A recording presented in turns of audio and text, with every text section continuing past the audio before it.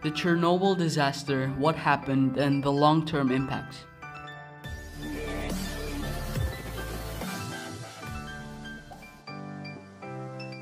Hello everyone, welcome back to Omid Media. Before continuing, don't forget to subscribe, like, and share with your friends, and be sure to watch until the end. Enjoy.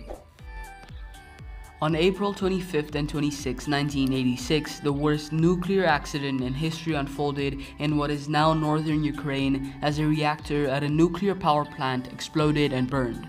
Shrouded in secrecy, the incident was a watershed moment in both the Cold War and the history of nuclear power.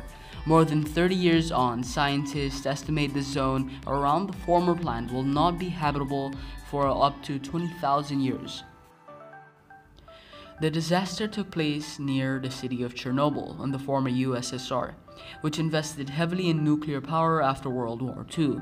Starting in 1977, Soviet scientists installed 4 RBMK nuclear reactors at the power plant, which is located just south of what is now Ukraine's border with Belarus. A few months after reactor number 4 of the Chernobyl nuclear power plant went up in toxic flames in 1986, it was encased in a concrete and steel sarcophagus to contain the radioactive material inside. That aging structure that you can see right here was covered with a larger, newer containment housing in 2016.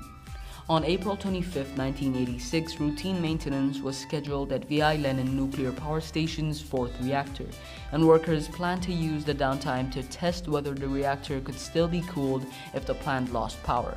During the test, however, workers violated safety protocols and power surged inside the plant.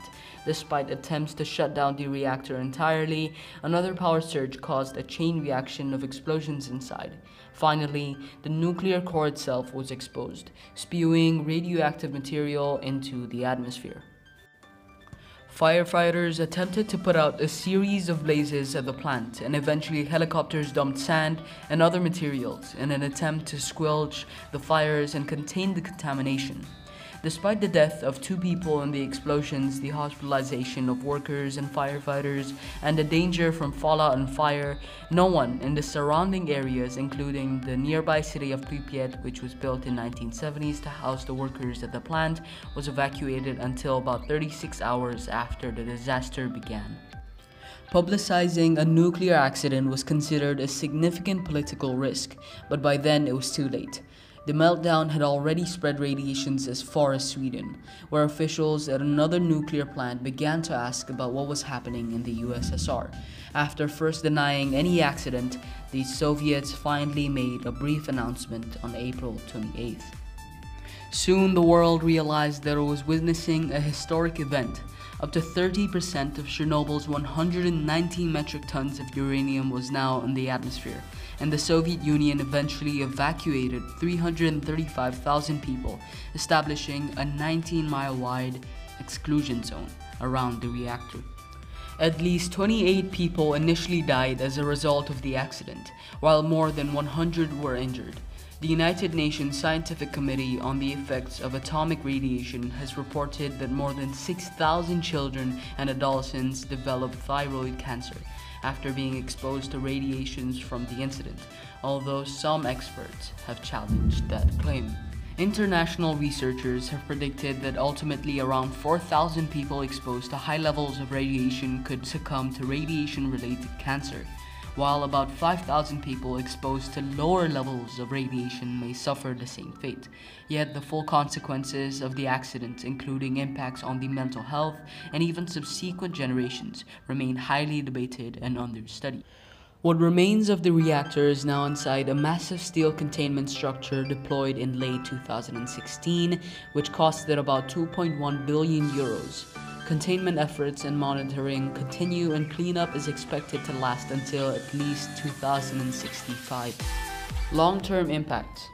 The impact of the disaster on the surrounding forest and wildlife also remains an area of active research.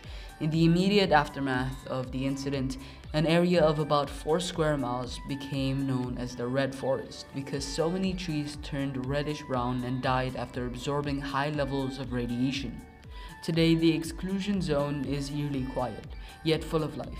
Though many trees have regrown, scientists have found evidence of elevated levels of cataracts and albinism, and lower rates of beneficial bacteria among some wildlife species in the area in recent years. Yet, due to the exclusion of human activity around the shuttered power plant, the numbers of some wildlife from lynxes to elk have increased. In 2015, scientists estimated that there were about 7 times more wolves in the exclusion zone than in nearby comparable reserves, thanks to humans' absence. The Chernobyl disaster had other fallout. The economic and political toll hastened the end of the USSR and fueled a global anti-nuclear movement. The disaster has been estimated to cost some $235 billion in damages. What is now Belarus, which saw 23% of its territory contaminated by the accident, lost about a fifth of its agricultural land. At the height of the disaster response efforts in 1991, Belarus spent 22% of its total budget dealing with Chernobyl. Today, Chernobyl beckons to tourists who are intrigued by its history and its danger. But though Chernobyl symbolizes the potential devastation of nuclear power, Russia never quite moved beyond its legacy or its technology. As of 2021, there are still 9 operational RBMK reactors in Russia. Okay guys, that was another video from Omid Media. I hope you liked it, and if you did, don't forget to subscribe and like and share with your friends.